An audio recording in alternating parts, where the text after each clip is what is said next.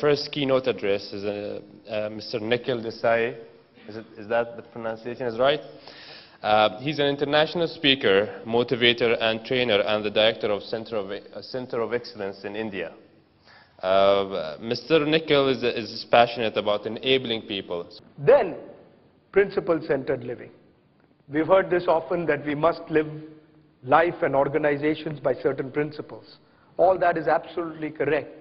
But beyond principle-centered living, it also helps us to take excellent decisions. I'm going to ask you a question to this room right now. How many of us we feel we are excellent decision makers? Raise your hand up. Thank you for the honesty. Right? If I'd said good, some of you would have raised the hand up. Maybe some of you for very good, right? Maybe. But excellent, you said no. I'm not an excellent decision maker. And in organizations, everything is about decision making. How can we improve the quality of our decision making? Because ultimately, life is a series of decisions. Every moment is a series of decisions that you're taking. Whether to come into this conference or not was a decision you took. After coming to the conference, how will you implement some of the things in your organizations is a decision.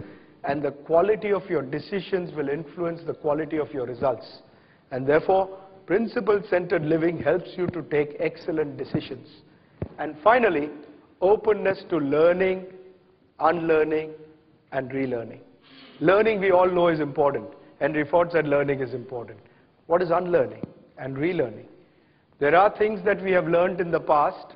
There are habits that we have picked up. There are beliefs that we have. Some of them may not be as fruitful, as useful today. Can I unlearn them and replace them by a different habit, a different belief that will enable better results and better productivity? We must inculcate a culture of learning in our organizations. Yesterday I was very happy when a lot of people said training is a must. Even, Gary, my friend, was saying, irrespective of age, irrespective of position, we must be learning every day on a regular basis. And the value of training, not only to survive in difficult times, but to thrive in good times, is absolutely invaluable. One research has shown that 85% of an executive's success at work is due to soft skills training. Only 15% is due to functional or technical skills. And I would like and urge you to look at your own organizations and find out how much time do we devote to soft skill training.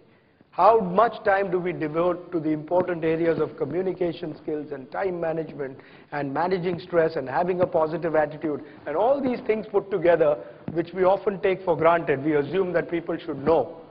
But training in these areas helps them function, as this research shows, to a much higher level. I was in the US one day conducting programs for the US Coast Guard, and even the training supervisor came up to me and said, Nikhil, there were so many programs we keep doing, technical, functional, but your session is the type of session that we really need, because this enables us to look at ourselves and make the appropriate changes in ourselves and in our organizations. So I created a small model which I'm going to share with you. All of us should carry what I call the vest of excellence. V for vision. Have a greater vision of what you can do for your organizations. What you have done so far is only the tip of the iceberg. Can I do much more, and if so, how? E, enthusiasm. I have the vision, but once in a while the problems come in. Does my enthusiasm dip? And if it dips, what should I do about it? Can I raise myself up quickly? Can I help other people who have low enthusiasm, help them to pick up their levels of enthusiasm faster? Because enthusiasm comes from the Greek word entheos. Entheos means full of life, full of vitality. And if we have organizations that are full of life and full of vitality, you can imagine what results we can get. The S stands for stress management. Today, knowingly or unknowingly, people carry stress with them. If you're caught up in a traffic jam and are late for a meeting, there's stress.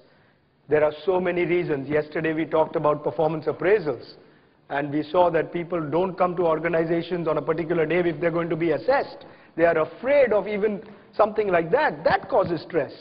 Are we aware that stress reduces productivity and we must enable people to deal with stress? And finally, the trust. Trust in yourself and trust in your colleagues.